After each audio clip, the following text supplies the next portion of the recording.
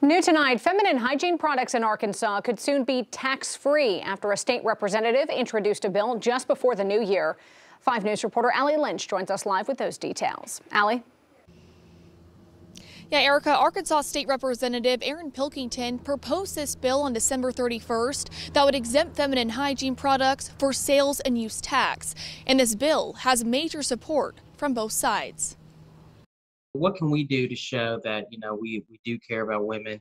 We want to make things equitable in society so that they have the same advantages that men have. If passed, this bill would make tampons, panty liners, menstrual cups, sanitary napkins, and other feminine hygiene products tax-free items. Republican State Representative Aaron Pilkington for District 69 is the lawmaker fighting for this bill and says he wants to do everything in his power to make things fair for women in the natural state. We don't tax pharmaceuticals or things like that, but you could say, I need this medication to be functional at work.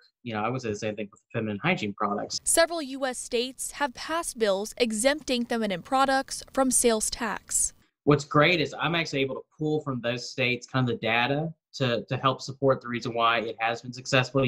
None of those states are trying to repeal that law that they passed back in 2018. So that's really been fantastic for us. Right now, there are currently 30 states that do not allow tax-free feminine products. Arkansas is one of them.